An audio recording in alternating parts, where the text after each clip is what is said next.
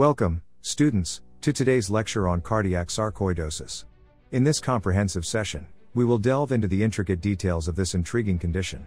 Our aim is to provide a thorough understanding of the etiology, pathogenesis, clinical presentation, diagnostic modalities, treatment strategies, and prognosis of cardiac sarcoidosis. So, let's begin our journey into the world of this rare and complex disease. Cardiac sarcoidosis has multiple causes and risk factors. Research indicates that genetic predisposition, specifically certain HLA variants, and environmental triggers like infectious agents and silica exposure, contribute to its development. Identifying these factors helps clinicians implement personalized preventive strategies. In the pathogenesis of cardiac sarcoidosis, we investigate the immunological and inflammatory pathways involved. Dysregulated immune responses lead to granuloma formation, driven by Th1 and Th17 cells producing pro-inflammatory cytokines. Infiltration of inflammatory cells exacerbates tissue damage. Understanding these mechanisms can inform targeted treatments. Cardiac sarcoidosis presents with a diverse array of clinical manifestations, including both cardiac symptoms and extracardiac involvement. Cardiac symptoms may range from palpitations, syncope, and exertional dyspnea to more severe manifestations like arrhythmias and heart failure. Additionally, extracardiac manifestations can involve the skin, eyes, and lungs, with findings such as erythema nodosum, uveitis, and pulmonary involvement. Recognizing these varied presentations is crucial for early detection and appropriate management. The diagnosis of cardiac sarcoidosis involves using several diagnostic tools, including electrocardiography, echocardiography, cardiac MRI, and PET scanning. These tests help identify characteristic abnormalities and provide information about inflammation and fibrosis in the heart. However, it is important to understand the limitations and potential complications of each test. Endomyocardial biopsy plays a crucial role in confirming the diagnosis of cardiac sarcoidosis. This invasive procedure involves obtaining myocardial tissue samples for histological and immunohistochemical evaluation. However, interpretation challenges exist due to the patchy distribution of granulomas and the risk of sampling errors. Additionally, potential risks associated with the procedure, such as cardiac perforation or arrhythmias, must be weighed against the diagnostic benefits. Understanding the role and limitations of endomyocardial biopsy is vital for accurate diagnosis and treatment planning. Cardiac MRI and PET scanning have emerged as invaluable tools in diagnosing and monitoring cardiac sarcoidosis. Cardiac MRI allows for the assessment of myocardial inflammation, fibrosis, and response to therapy, providing crucial information for prognostication and treatment optimization. PET scanning, with its ability to detect cellular metabolic activity, aids in localizing active inflammatory lesions and differentiating them from scar tissue. The evolving role of advanced cardiac imaging has significantly improved our understanding of this complex disease and revolutionized patient management. Electrocardiography serves as a cornerstone in the diagnosis and evaluation of cardiac sarcoidosis. Distinctive electrocardiographic abnormalities often point towards the presence of cardiac involvement. These abnormalities include ST segment elevation, T-wave abnormalities, heart blocks, and ventricular arrhythmias. Recognizing these patterns is crucial for early detection and initiation of appropriate treatment strategies.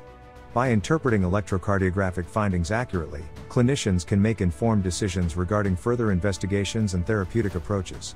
Cardiac sarcoidosis frequently manifests with a wide spectrum of arrhythmias, which contribute to the disease burden and prognosis. Ventricular tachycardia, atrial fibrillation, and sudden cardiac death are among the commonly encountered arrhythmias in these patients.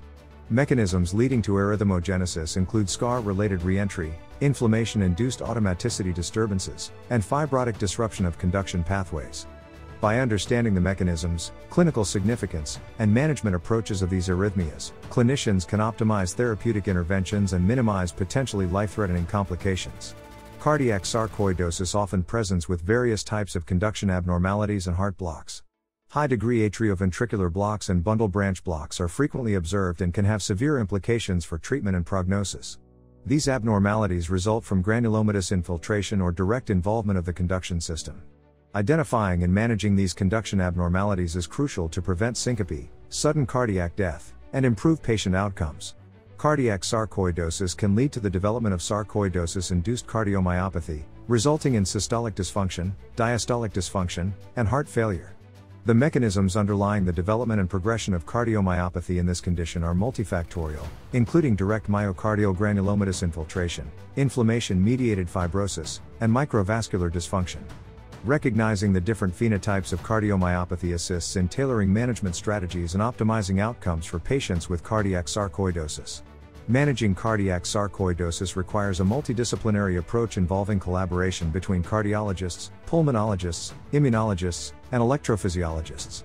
Immunosuppressive medications, including glucocorticoids, immunomodulators, and biologic agents, form the cornerstone of treatment. Antiarrhythmic therapies, such as beta blockers and amiodarone, are employed to manage arrhythmias, while device-based treatments like pacemakers and implantable cardioverter defibrillators, ICDs, aim to prevent sudden cardiac death. Regular monitoring, including follow-up imaging and cardiac biomarker assessments, is essential to track disease progression and treatment response.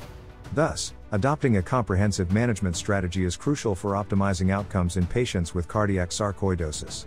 Assessing the long-term prognosis and potential complications associated with cardiac sarcoidosis is essential for patient counseling and risk stratification. The risk of sudden cardiac death, ventricular arrhythmias, recurrent heart failure exacerbations, and the potential impact on the quality of life must be carefully considered.